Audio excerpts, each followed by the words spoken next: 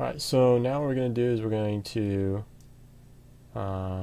fill in this little tree that's kind of flattened, you know, and you look at it, you're like, wow, that looks really, really fake. So what we're going to do is, I'm going to zoom out here a little bit, and we're going to add, so Shift A, plane. So Shift A, then mesh, then plane. We're going to go tab for edit mode, U for unwrap. We're going to unwrap that, go change our view here to UV editing. I loaded a tree. You can load images by going to image and then open image, and then you find your image and load it. And I already got one that's all set up for alpha, and so it's actually loaded right in. So there it is, right here. We can go back to default so we have a bigger view of this. And let's actually rotate that on the X 90, and then let's rotate it on the Y -90. Right? Now let's bring it down a little bit and bring it back. And let's scale it down. There we go. Something like that. Alright, so right now if we were to render that, it would just be a white image. It's nothing great. So get out of there. We go to the materials tab. We go new material. And then down here we're going to select text face, but then we're also going to select face textures alpha and Z transparency. That out. And see it's Z transparent, but you can still see an outline and a shadow. So what we need to do there is take traceable, take that off, take intensity and drop that down, and then hardness, we're going to bring that up to say about 360. And there you go. You have your bush. But it's not quite done yet. What I'm doing here is for more of like a game, and I'll probably get more into that later. But this is kind of like a quick little trick that you can do to kind of create depth within it. So we're going to actually go Shift D, and we're going to drag it out.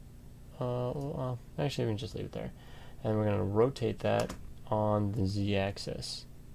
Okay, so we can rotate it like a little bit this way, a little bit that way. We're going to do that a couple times. So Shift D, then rotate on the Z-axis. We'll go the other way, and let's see what that looks like.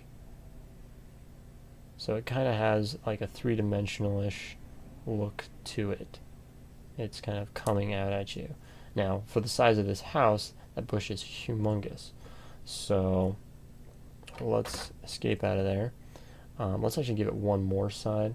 So Shift D, rotate on the Z, so it's right there. And actually, I just want to check and make sure that the other side, yeah, the other side is, because they're in here somewhere.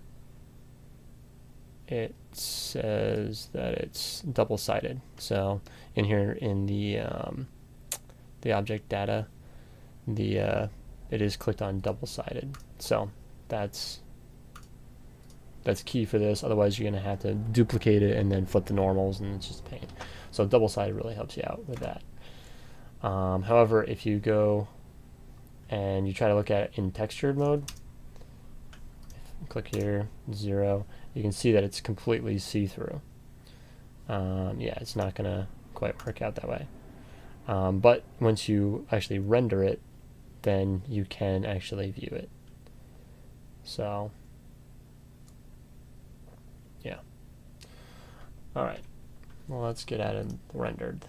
Let's go back to textured. And what we're going to do is we're going to go out of edit mode, object mode, and we made this its own entity, its own object, and we're going to scale that down again, the whole thing,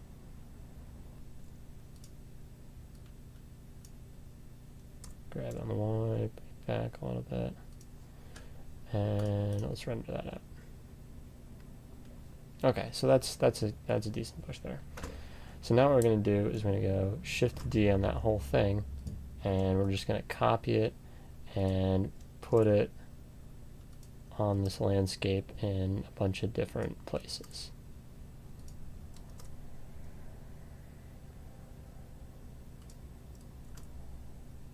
And don't just put it over the tree,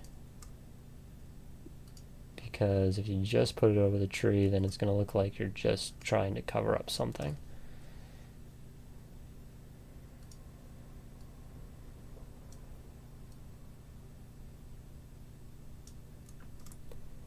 So we'll put it several places here, and there you go. Still could probably use a little bit of a touch up there.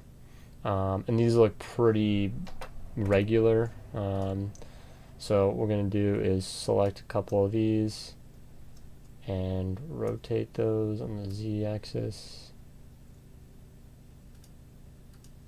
Rotate that on the Z-axis. Rotate that one on the Z-axis.